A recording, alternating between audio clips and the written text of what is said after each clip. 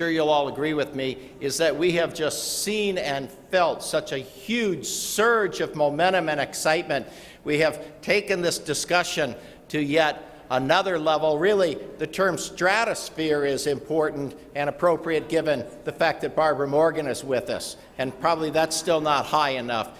But I'm very, very excited about this, and let me give you a couple of points to remember, please. Remember that in your packets you have the surveys, and we really want you to fill those out, give us your ideas about what we can do to promote the status of women in the workplace and in positions of leadership, and at the end of the conference, place them on a table outside the Jordan Ballroom. We'd really appreciate it. Number two, as you may know, this time next year, but 1 week later, we are going to host a major human rights conference, and we already have international human rights rock stars committed.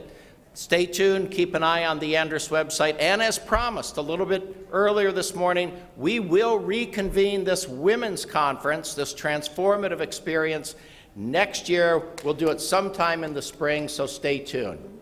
Anyway, I want to move forward now, and it gives me great pleasure to introduce my partner in crime, the volunteer president of the Andrus Center, Marc Johnson, no stranger to anybody here in Boise and throughout Idaho. Marc has been the driving force of the Andrus Center since its inception back in 1995. He is a wonderful volunteer president for me to work with.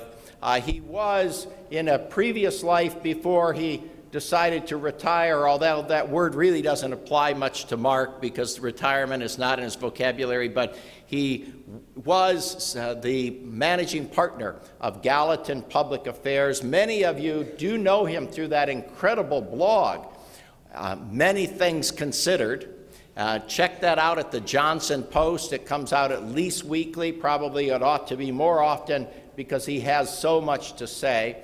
He loves baseball, every team I think except for the New York Yankees. And and before that, as you probably recall, he was press secretary and chief of staff for Governor Andrus, and that remains his greatest claim of fame. But I'm very, very happy that he is the president of the Andrus Board of Governors. Marc is going to introduce our wonderful speakers and to promote our further conversation. Marc, please come on up. Thank you, David.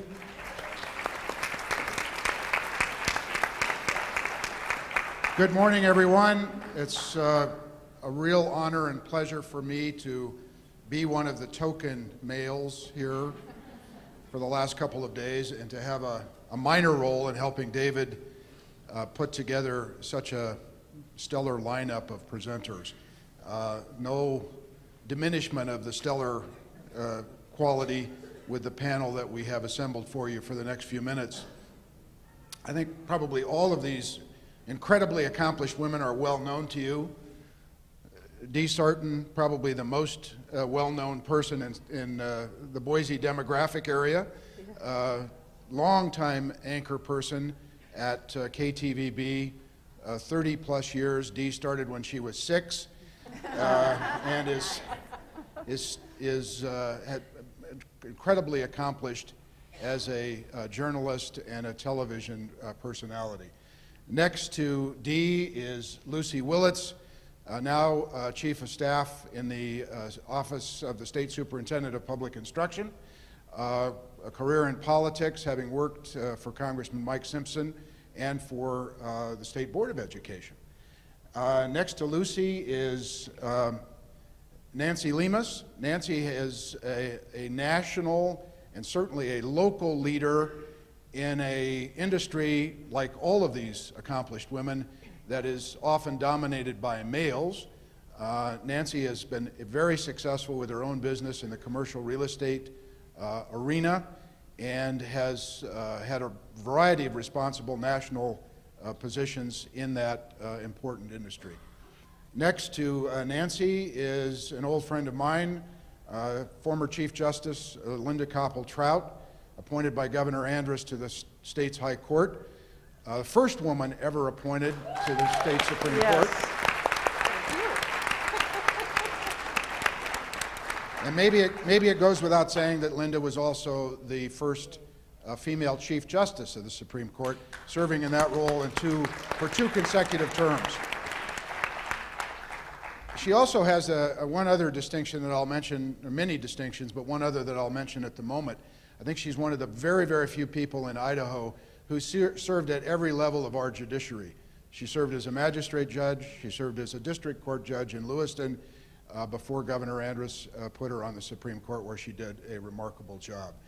Last but not least, an incredibly accomplished woman, political leader, leader in the business community, State Senator Cherie Buckner-Webb, District 19. And if being a member of the Idaho House of Representatives and since 2012 the State Senate were not enough of accomplishment for this outstanding woman, many of you know what an incredibly accomplished singer she is, musician. And maybe we can ask her to break into song here at the end to lead us off the line. I have one slide I want to put up because I want to give you just a little bit of political trivia. 56 years ago, the woman on the left-hand side of the screen is Congresswoman Gracie Post. Idaho Congresswoman from elected in 1950, served through the late 1952 to through the 1958 session. Next to her is, and President Eisenhower, is Louise Shattuck. I wonder how many of you know that the election in 1956, when Gracie Post, the Democrat, faced off against Louise Shattuck, the Republican, was the first time in the history of the country that 2 women ran against each other for a congressional seat. Wow. It happened right here in Idaho. Gracie Post happened to win that election, but Louise Shattuck went on to a distinguished career in government, having worked for governors and members of the congressional delegation, an early director of the state, what we now think of as the State Department of Commerce. I tell this story just to make one point. Women have excelled in politics in Idaho, but it hasn't happened very often. It certainly hasn't happened that 2 women have run for federal office against each other since that time, 56 years ago. So we've only had 2 women elected to federal office in Idaho. We've only had 2 women appointed to the state's highest court. We've done a little better at the legislative level in advancing women in political life and in business and in the business world. But I just want to tell that story because I think it underscores the fact that we have had some amazing accomplished women in political and business and judicial life and in the media for sure, but we obviously have a long, long way to go. So I want to begin by asking each of you, and Judge, I'm going to pick on you first. How do you define your success? Now, you didn't tell me you were going to ask me that. Well, I think I would define my success related certainly to being the first on the Supreme Court and the first female Chief Justice. Because I think that it demonstrated for a lot of people, particularly women, particularly female law students, that it is certainly possible. It's very much possible. And to me, the success is in being able to visit with law students, to visit with a group like this and say, it is possible to do this. And I encourage all of you to do whatever it is that you think that would be important to you to accomplish.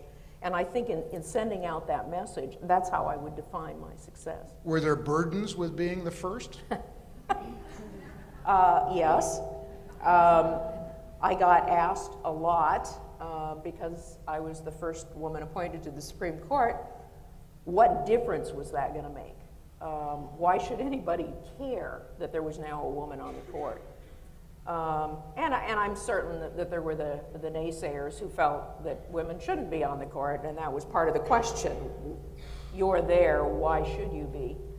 But I think, again, in my answer to the comment about defining success, I think the fact that I did do it, I think I did it well.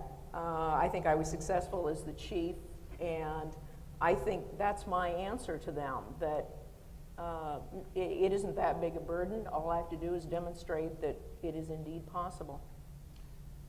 You needed the chance, though, to demonstrate. Oh, absolutely, Yeah. absolutely. D. Sarton, how do you define your success? Oh, I was afraid you were going to ask me, ask me that.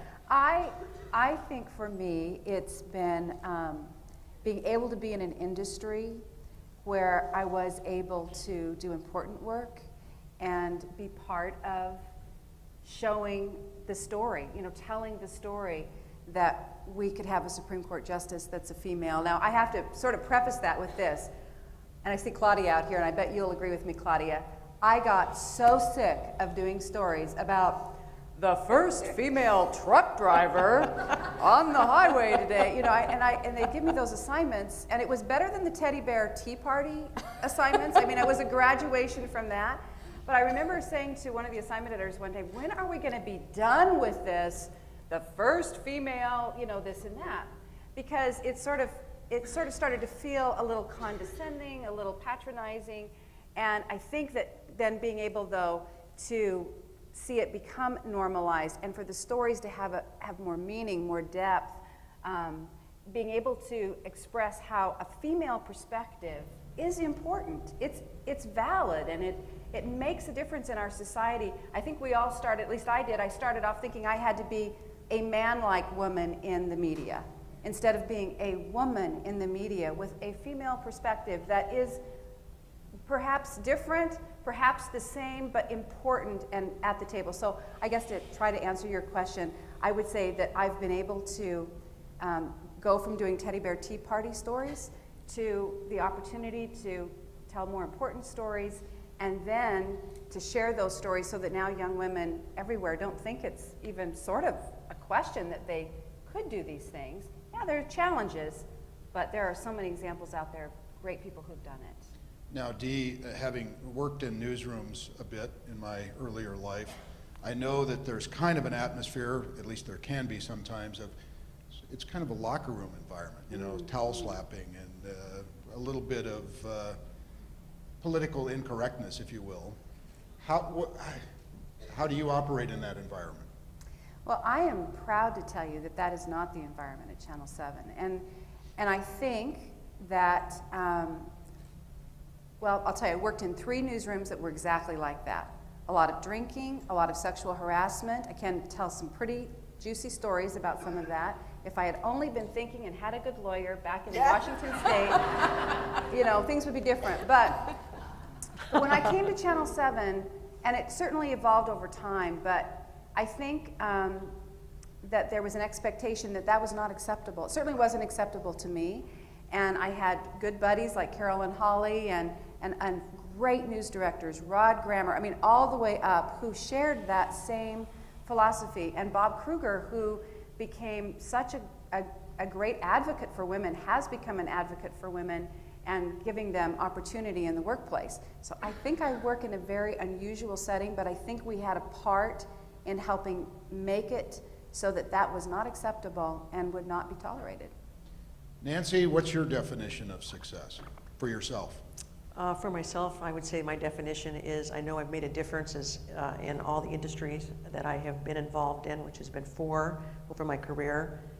In many of the industries, I was one of the first women.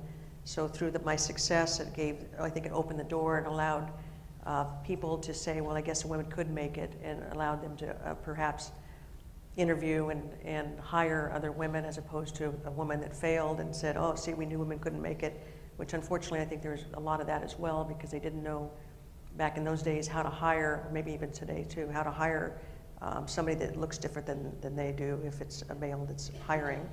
My success too is how many times I've been knocked down along the years and picked myself up, dusted myself off, and kept going. And as an entrepreneur, I call myself a serial entrepreneur, that as an entrepreneur, I could create anything out of nothing. So that's one of my success. And of course, having 2 beautiful daughters that are highly successful and accomplished and talented. That's a success. Wonderful marriage with my husband for 32 years. I'm very happy to say that was successful. So I think just trying to balance my life and always trying to correct myself, get back in balance, because I'm always out of balance and it's never ending. And consequently, I think I'm healthy and happy and things are going well. Can I jump in and ask Nancy Of course. a question?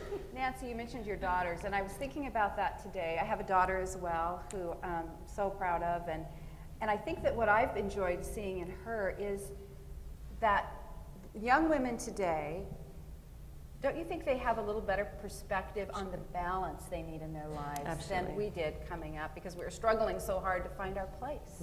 Do you see that in your daughters?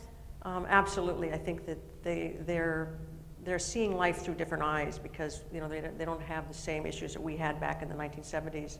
I think one of the things that I was sure to do as my children were growing up was always put a mentor in front of them that they could see. Our minister was a woman, and my pediatric dentist was a woman, and my pediatrician was a woman. And when we first moved to Idaho, my daughter had pink eye. She was 7 years old, and my other daughter was 5. She had pink eye, and I had find a doctor in the phone book and took her quickly to get the antibiotics to get her back in school that afternoon. And we're walking down the hall, and my 5-year-old, who's here today, is now 23, said, "Mommy, I didn't realize boys could be doctors too."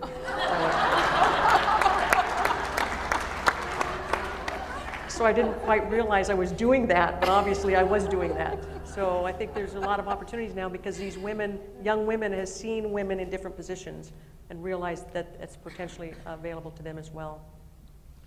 Luci, you're the COO, I guess, that would be one way to describe it, of one of the most important agencies in state government, at the center of controversy from time to time. Often. Tell us about your definition of success for yourself. Well, first of all, I'm going to rat out Marc, because I was trying to be a good staffer, and I called him like 3 days ago, and I said, "What do I need to be prepared for? Because I'm very type A." And he's like, "Just be yourself." And I was like, "Oh, that's so, no, I want to know exactly what you're going to ask so that I can prepare." So this is totally off the cuff. I think about this question a lot, because there's so many different aspects of, I think, our personalities and our dynamics as women. And I think success often is just survival. And I saw a woman yesterday who had her baby. Okay, survival. I saw a woman yesterday who had her baby, and I thought, oh my gosh, I have been there. For women, the days are long and the years are short. And when you're young and you're having babies, and I was very young having babies, I just thought, I don't know if I can do this. I mean, I'm working full time, and I'm trying to make a difference in public policy, and I've got these cute little girls, and I want them to succeed. And so it becomes a bit like survival, and just trying to make it every day. And so I think when you survive, and you are a survivor, you are successful. Now, to look at it from a career-wise, and I think we talk about big ideas, and we've trotted out a lot of big ideas in this state, and some have stuck and some haven't. And you have to learn to ride that public policy wave. But for me, what is an absolute rush, even more than getting bills passed through the legislature and getting able to present, is to go into my child's classroom and see something that is happening that I got through the legislature. That is so endearing, because it's like I've made a difference. I've made a difference for my child, but I made a difference for kids. And that's why I get up every day. I get beat up sometimes we're successful. But if I can make a difference for my children and your children, then life is a beautiful thing. Senator, David alluded to my interest in baseball. I'll use a baseball analogy. You're a woman. You got the wrong one here. You're a woman. You're good. A minority. Yes. A Democrat. Yes. Now that's 3 strikes in a lot of ways. Yeah.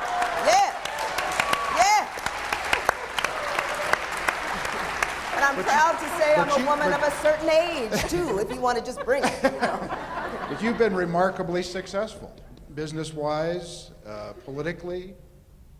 Talk about that. I would say that one of the things, I would say that success has changed for me with each decade, what that means. And where I am right this moment, I say that I got this amazing inheritance.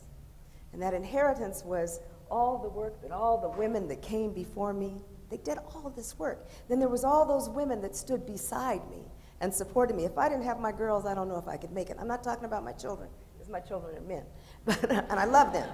But you know, that sisterhood, that empowerment, that encouragement, that support. And now, success for me is the opportunity, for example, to be here today and to pass that legacy on. That's success. To have made it a little bit, to say, now I can say to I was walking in the door with somebody today and said, what you gonna do? What you been doing?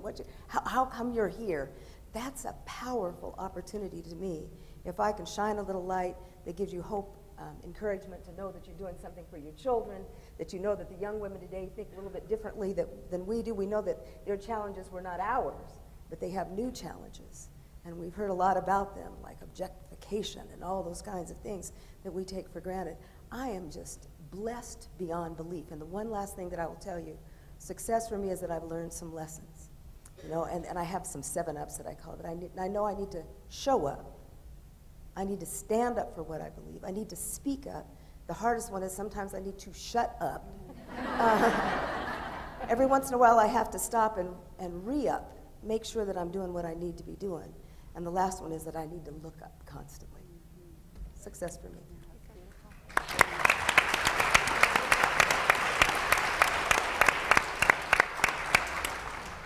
Dee, you alluded to this a moment ago, that there may have been a point earlier in your distinguished career when you felt as though you had to behave like a man, like a male in the environment of the television broadcast journalism world. At what point did you feel like, I don't have to do that anymore? It was a slow process. And who was making you feel that way? I think it was just wanting to be accepted and wanting to have the same opportunities in the environment that I saw my male counterparts having. And for me, it really was, you know, the types of stories that I would get to do. And, you know, I started my career as a weather girl and in a market where they wanted me to wear a bikini on the sunny days. And now they hadn't seen me in a bikini, so I'm sure they would have changed their mind afterwards. But you know, so I went from it was so, I was so categorized as, and I was very young, I was 19 when I started, so I wasn't 6, but I was 19. So it was all of these things that I felt I was being treated like a little girl and not taken seriously. And I looked around and I saw, okay, the men swear, they smoke, oh my goodness, smoke was everywhere. And I seriously considered taking up both of those things. I'm really glad that I didn't, but I wanted that so badly. So I think I have, as Cherie said, I have so many other women to thank because I started looking at role models. I had a role model in Spokane when I worked up there. She was an anchor at another station. She kind of took me under her wing and started just mentoring me and teaching me what I could bring to the table. And then when I came to Boise and started working here, where I had a Sal Selesky for a news director who didn't think, you know, I should just be, and I hesitate to say this, but so many females were put on the desk as window dressing. Again, I didn't really fit that, but that was the role. And so I think because I had some of those great men around me who expected more of me, it started to raise my expectation for myself. And I would say probably in the 80s, was when, I started in 1975. I would say in the mid-80s, I started to really feel my own and realize that what I had to offer was me. It wasn't me trying to be somebody else, it was me. Judge Trout, did you have any of that sort of feeling when you came on the court, or at any level on the court, where there's a certain way to behave and that you had to behave that way and conform to a male model of being a judge? I did as a trial judge, both as a magistrate and to a lesser extent as a district court judge. I had the feeling that, again, that I didn't belong there, and that the feeling that I had that others thought that I had certain biases. I'm a woman, and so in a divorce case, I'm naturally going to side with the woman. Those kinds of things that would filter back to me. But I am very happy to say on the Supreme Court, I never felt that way. And I kind of wondered, I mean, I was the first woman they were going to be dealing with. And the court, as you'll probably know, travels. So I was going to be spending a lot of time on the road with 5 other men, including our clerk of the court. And I never, not one time, from the very day I started, did I ever feel that I didn't belong there, that I was different, that I didn't bring a valued perspective. They were terrific, very professional, very polite, very friendly, and I just felt really, really fortunate to be able to come onto a court with people who I was just another member of the court who had my own, what they perceived, I think, as a valuable perspective. Senator, comment? Ask the question one more time.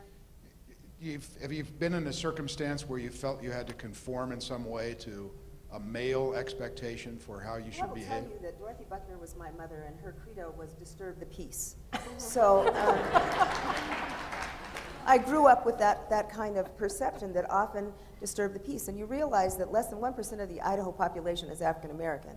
So I worked first in aviation, so there were no women, no black folks, no. So did I feel, I don't know sometimes if I felt the greater concern was being female or being African American.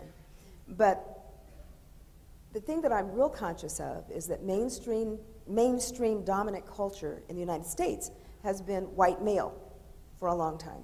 So if you look toward leadership, that's usually who you're modeling yourself after, a white male. So that method of operating was probably top of mind. And I don't know if I thought of it as being male, but finding that way to get to the top, so to speak.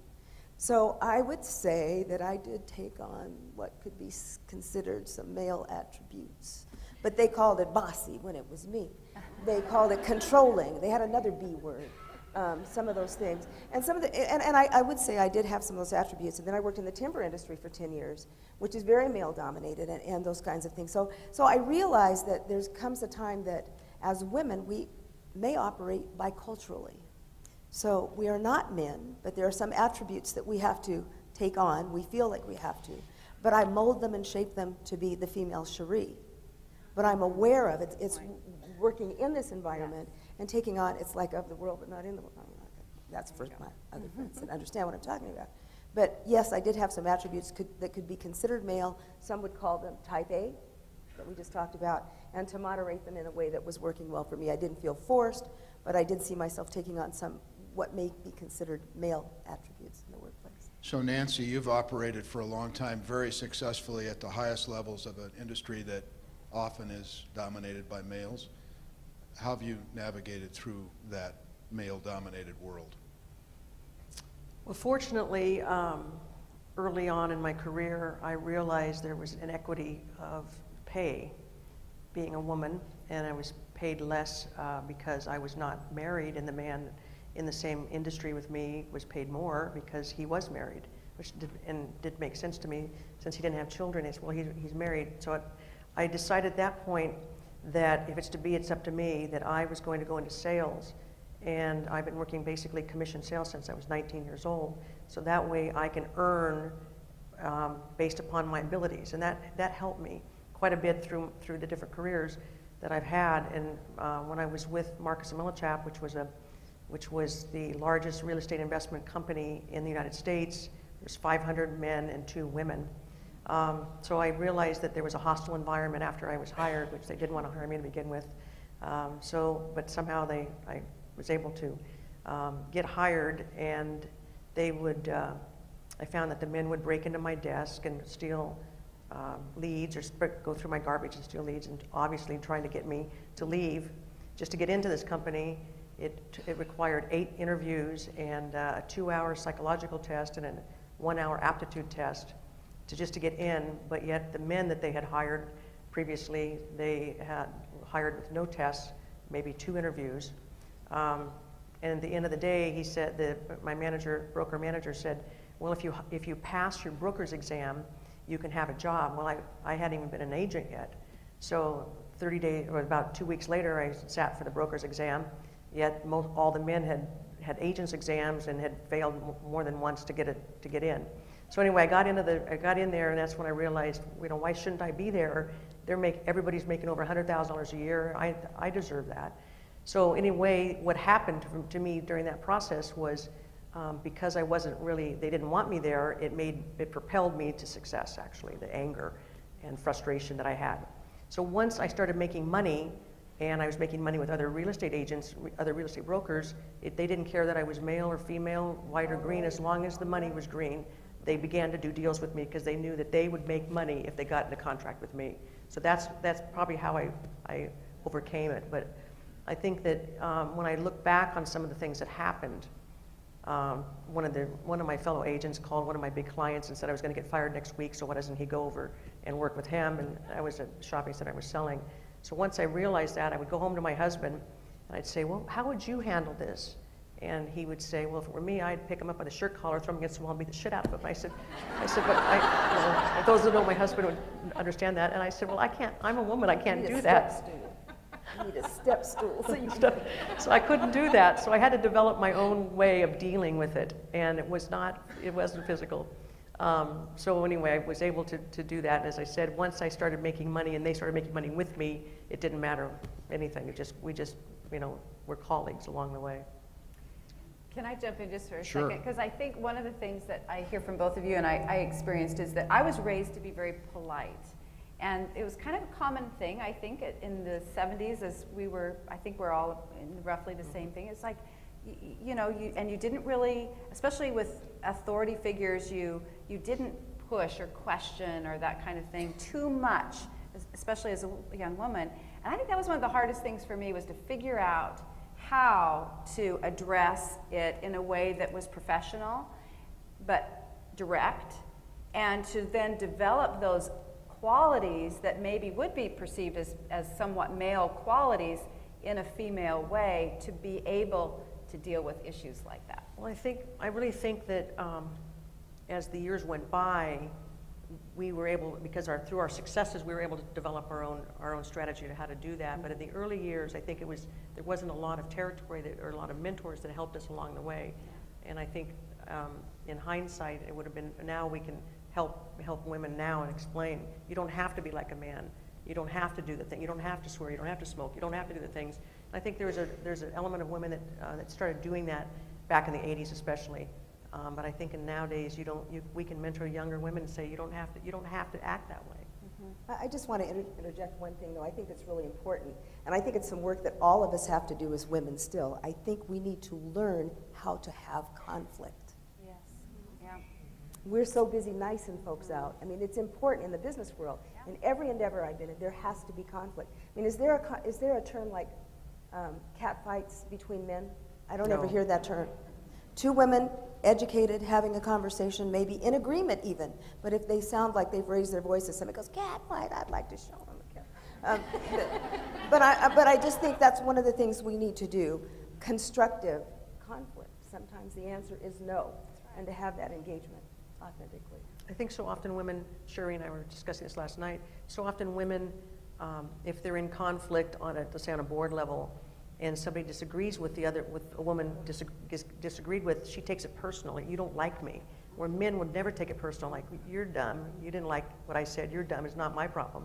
So it's a whole different way that we women have been, I guess, socialized to think. It's, you're rejecting me, not my idea, and men are like, oh no, you're not rejecting me, I'm rejecting you because you don't like my idea. Yeah.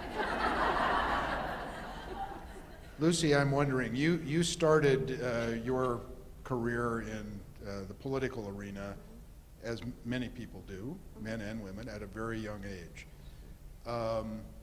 Very responsible position. I'm wondering, has it gotten better for women in the political arena in the time that you've been involved?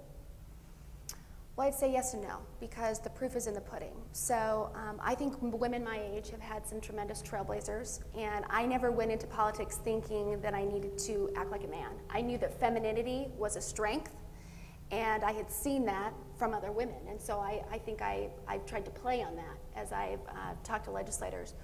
But if you look at the legislature, it's virtually all men. You think? Yeah, I mean, Cherie and I deal with that all the time, and I present in front of Cherie's committees, and so I think sometimes there's this notion of like, okay, little girl, you know, and I think it's having that confidence about, you know, I know what I'm doing, I know this issue, I can present this to you, and I'm going to sell you on this issue.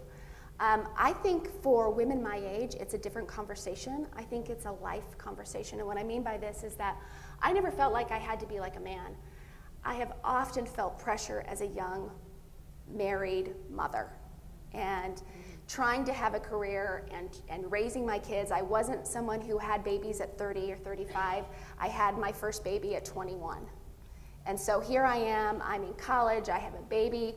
I get a job with Mike Simpson right after that, and that was very rare. I mean, people hadn't seen that, and they hadn't seen a young mother do that. I mean, usually it was like, well, you know, you stay home from a couple years, and that just wasn't the choice that I was going to make. And so I have often felt that it's been harder for me in some respects being a young mother. Now, what I've learned over time, and time is wisdom, is to embrace that, and that that's part of who I am, and that I do have kids, and that they're important to me, and to make that a conversation piece when I do business, yes. And that it's part of me, and that's okay. And yes, you can tell me that I'm too young to have kids, but I was old enough to have kids.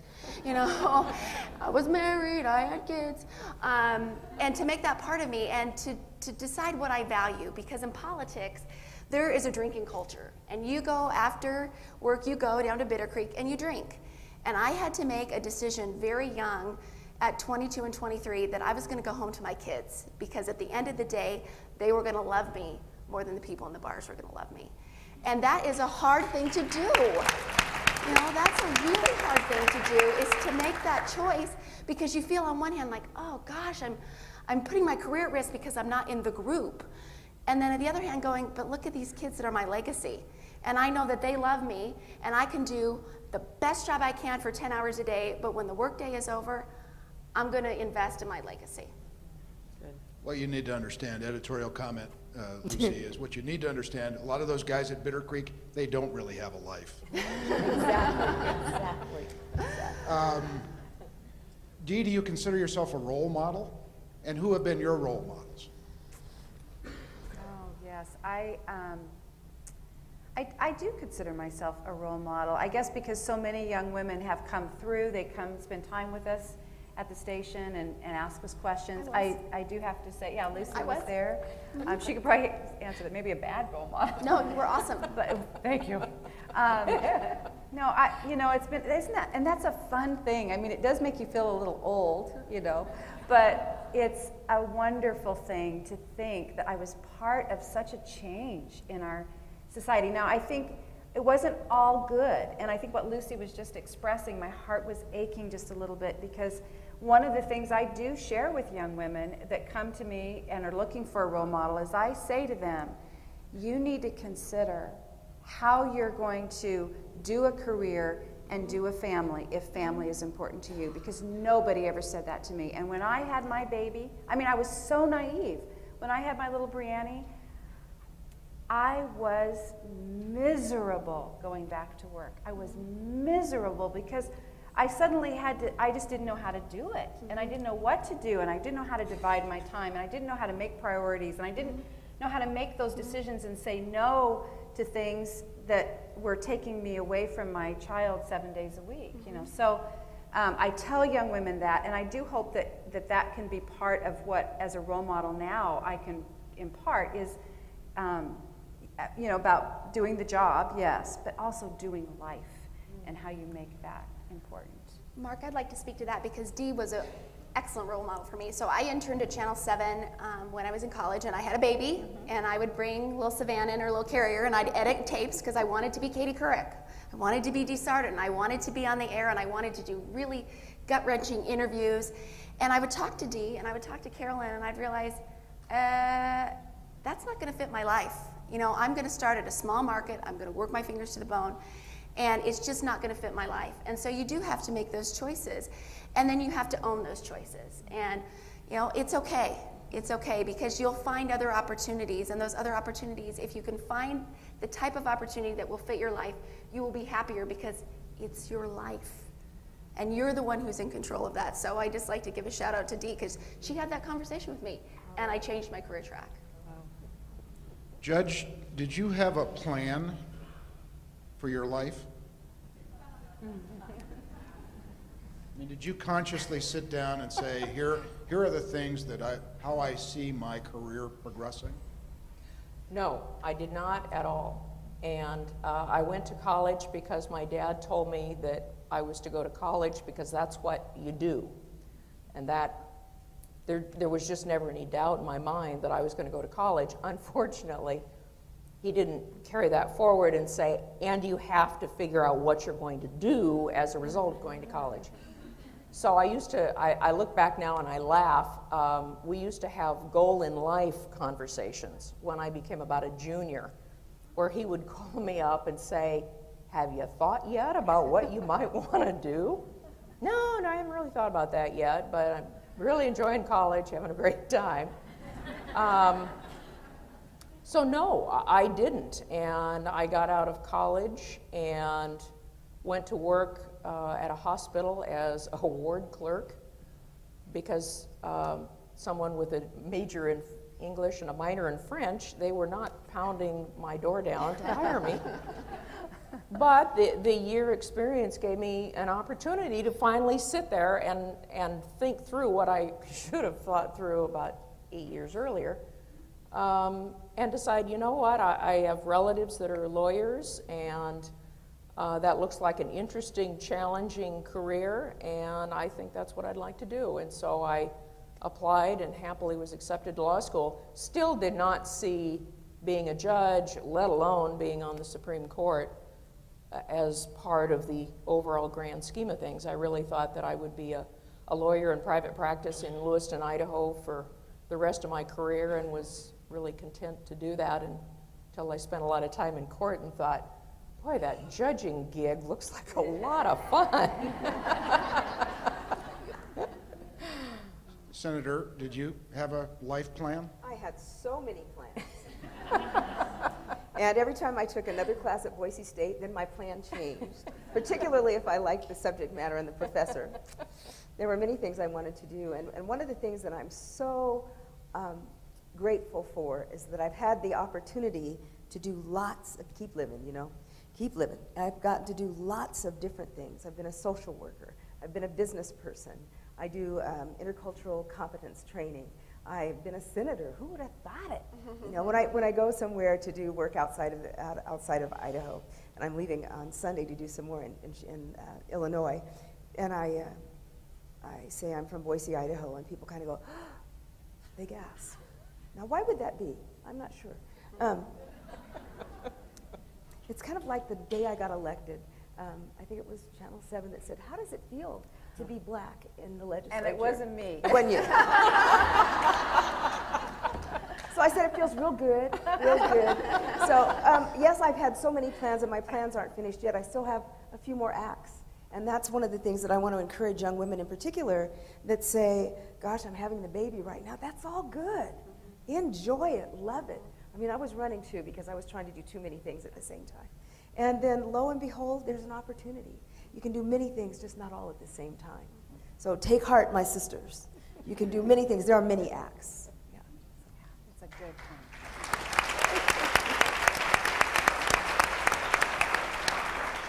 We're getting close to the lunch hour, but I want to try to pose one last question and have each of you comment on it. I'm going to use my own personal observation as being someone who's been in politics and for the last 20 years almost, owner of a small business and running a small business, hiring people, trying to develop the idea of teamwork. And here's the secret that it took me way, way too long to learn, that women are better teammates and better collaborators in a workplace environment, whether it's politics or the business world, whatever. I don't know, the media, you find that as well, Dee, but women are better partners, better collaborators. There's less ego involved. Less. Uh-oh, I'm getting some disagreement here. I think there's always. Am I wrong about that? Here's the thing that I think. Women rock, okay, but I just think that when we say women are better this, women are, it puts us all in this one big soup that says we're a monolith, and we are not. We have different styles, we have different ways of working together, and I think that sometimes when I hear that, my hat just kind of come up because I'm thinking, I'm getting an expectation here that I'm going to be a nice, cooperative, quiet, agreeable, ain't happening. I mean, it could happen. It could happen. But I mean, I think that that sets an expectation for me, and that's not a criticism. I hope you understand with all candor. I'm trying to say that I think that's more of putting us in that box that says, be a well-behaved, accommodating, agreeable, accessible. Well, now I've been put in my place just like David Adler was put in his place. With all due respect. Can I get a witness, please? But on the Maybe other it's just hand, that I would rather work with a woman. Yes, that may be so. That may be so. Yes. but on the other hand, you know, women have had over the years, I think, there's a reputation in some workplaces that women do have cat fights, and women don't know how to collaborate if there's competition between themselves. Do you know what I mean? So I think we've come a long way in that when we bring those qualities that are, I mean, they are there. I mean, at least I was raised with it. I mentioned it earlier that, you know, that trying to find common ground, trying to get to yes, you know, trying to do those things. Yeah, exactly. That maybe we are a little better at because we've had to negotiate over the years to kind of find our way. D, it's the yes and yes. It's not either or, it's and both, and that was my point. Okay. That not women, Yeah. as a whole category, are this. I just want to have a little attitude. Oh, I think agree. we are great collaborators. I think we've made our life's work being able to get to the positions we are, being good at collaborating. I just don't like to see us put in a single box. Yeah. So I agree with you. Other comments on that? Lucy? So I think in my industry, I've hired a lot of women and I've hired a lot of men. And the one thing I look for is not whether they're a woman or a man, but two things. Can I work with them? Who are they as a person? I mean, I tell people when I interview them, I say, I'm going to give you the most unconventional interview possible, and because I want to like you. And I want to like who I work with because I'm going to spend more time with you than I'm going to spend with my family. And what I found is that everyone has their own strengths and their weaknesses, and you have to play to people's strengths. But what I would say is that the women that I do hire, and I'm going to be stereotypical here, is that they get the work done no matter what. Whether they have to stay late, whatever, they get the work done. And number two, they always remember the details. And you need both of those things in your organization, but I think it's really important to recognize, and I think it's kind of the elephant in the room often, and I'm not talking Republicans here, because I think I'm probably one of the few ones here, but that I think Idaho is a very patriarchal society, and I think it's a very male-dominated state, and I think we all know it, but I think it's hard to say that out loud. And I think the best thing that we can do is to get women in positions of hiring, because I know the reason that I got a job was because Mike Simpson believed in me, Tom Luna believed in me, the state board believed in me, and they happened to be men, but they gave me a chance to be on the stage with these kind of women. And so the more that we can get women in hiring positions who will look at what people are like as people, and are they team players, and do they remember the details, and do they get the work done, I think the better we'll have a workforce that truly gets along and gets work done.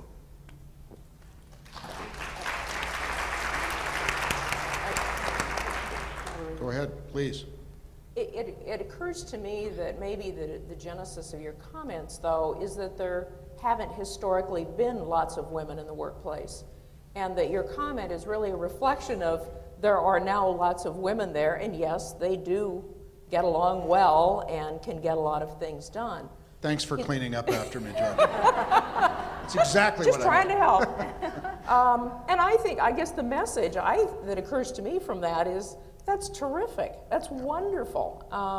It's not the men can't get along and collaborate and get things done, but it is noticeable to you because there are now lots of women out there in various capacities.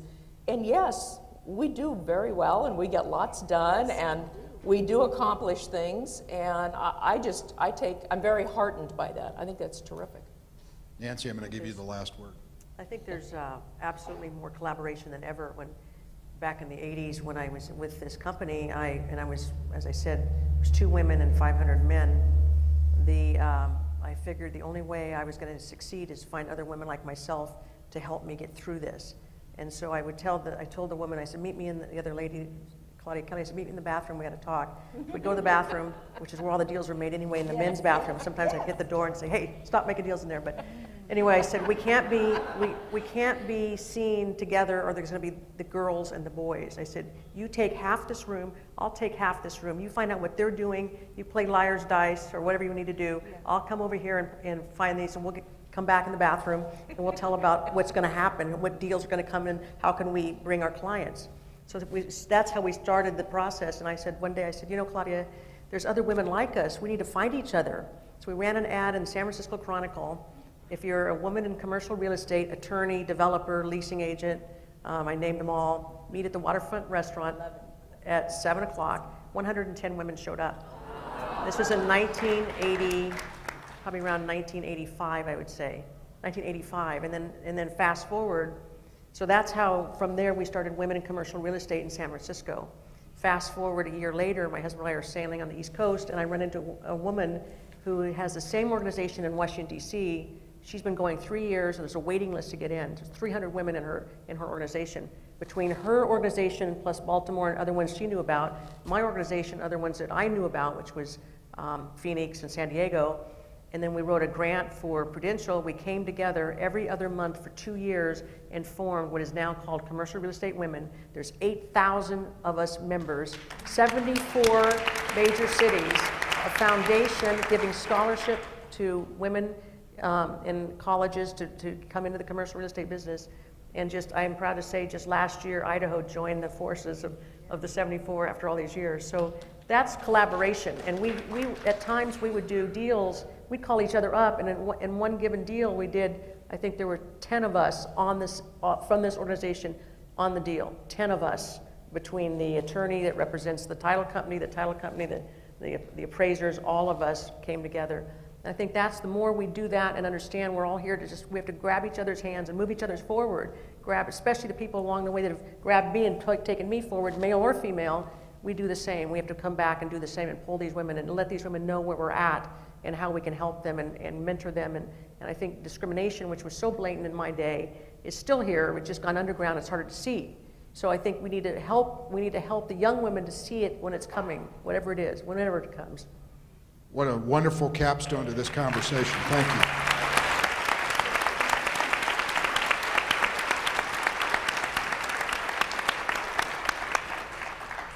Join me in thanking the panelists for really one more stimulating conversation. Thank you for letting me, as a token male, try to facilitate a powerful conversation. Really a great fun. Thank you so much for being here. Dee, Luci, Nancy, Judge, Senator. Thank you.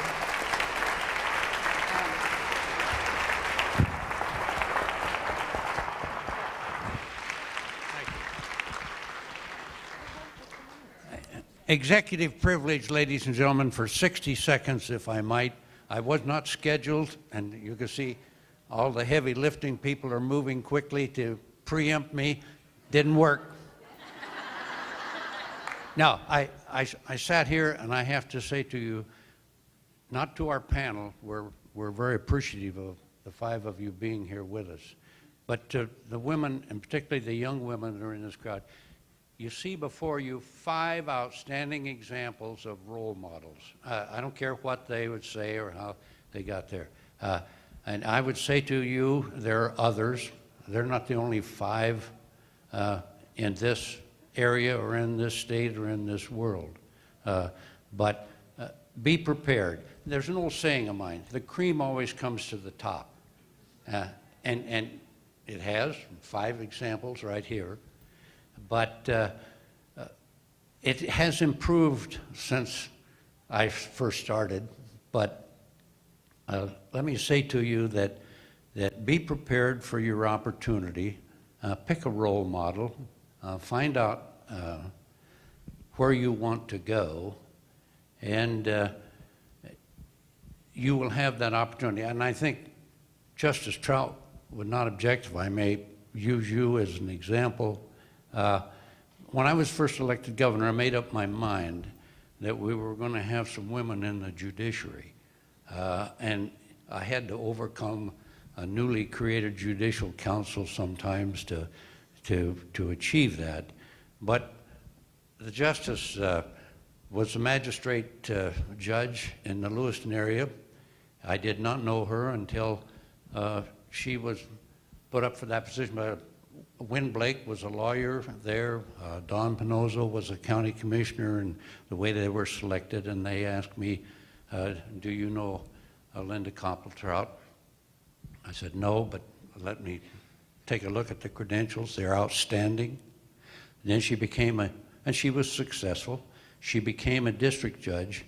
And then when I had the opportunity as a new governor, I knew, hey, there is the perfect example of the people who went on the court. And there's some other women out here today that qualify in that regard. But the appointment was made, and like she said, it was instantaneous that by her peers, she was recognized as the cream has come to the top. And I can see another one. I just see her through there, the appellate court, but I promised I'd only take a minute. And you proved that point as to what the people have said. You've been an outstanding example. So I would say it's the same with all 5 of you. I know 3 of you quite well. 2 of you I don't know as well. But to the young women out there, that's how you get there. Be prepared for when lightning strikes that the cream it'll come to the top. All you need is a shot. Now, I would say to there are not very many male members here, but it's a token male, and to the women who have the hiring capabilities, make sure that the candidates, that you young people have a shot. That's all you ask for. It's having each one of you, all you wanted was an opportunity, and here you are. So now, enough of that, but please take that message back to those people who are in an executive position that put people in. Now, well, I'll stop there. I was about to say something about, I won't. Back to you, Mark. He was about to make news, Dee, I think. Again, thank you all very much. We're going to adjourn down the hall again to the Jordan Ballroom for lunch and conclusion of this conference with another great presentation. Thank you so much.